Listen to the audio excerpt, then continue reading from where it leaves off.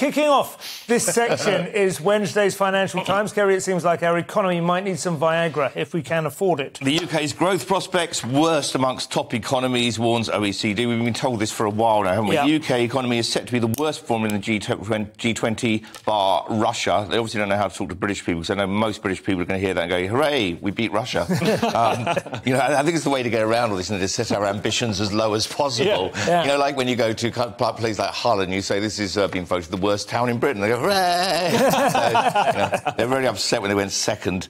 So the UK gross domestic product will fall 0.4% in 2023, rise a mere 0.2% in 2024. That would be a longer and deeper downturn even than the forecast for Germany. You think it'd be a lot worse for them, because I thought the whole thing was that the Russia-Ukraine war would affect them far more than it would affect us because of the. It also just the whole worldwide market for energy prices has been driven up, and Germany do still have a manufacturing sector on which they rely quite heavily, and that it tends to be quite energy intensive, whereas we have a city.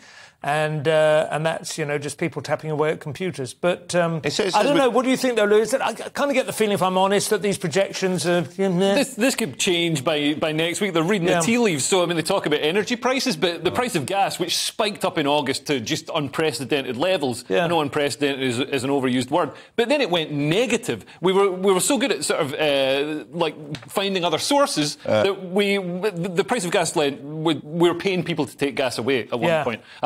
Now it's gone back up again. So, we can't really say what price energy is going to be in a month's time. But, I'm kind of disappointed with a lot of Rishi Sunak's policies. So, he said, no, we're going to have a hard Brexit. We're not going to have any sort of Swiss-style deal. We're going to stay alienated from Europe. So that's going to be a drag on trade. And also, the high tax, the high spend, that is a real drag on the economy and a drag on any growth. So we need to stop doing that. And also some of the wording that they use, like a tax on unearned income. They're talking about people investing money and reaping the rewards from that. That's not unearned. Somebody's taken a risk with their capital and invested it, and that's they've invested it wisely. That is literally how capitalism works, right? That's how you get growth. If you want growth, don't start taxing people who actually invest in growth. I think you're missing the point, though. It's still better than Russia. I also like that you said that unprecedented is an overused word, and I wonder who used it first. The first person ever to say unprecedented. But the predictions just keep being wrong, and also what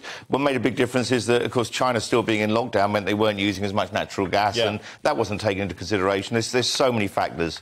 So we don't know, but they very rarely match up with any kind of useful correlation at all. But I suppose there is a general trend that everyone seems to be down on us at the moment, and I do tend to agree with you. I can't think anything that Sunak's done since he took over, supposedly calming the markets, but none of it seems to be very positive or sort of committed to growth or any kind of improvement at all, does he, essentially? I miss Truss. Yeah, I'm afraid I do too. That was a glorious 40 hours. We were worse than Russia at that point.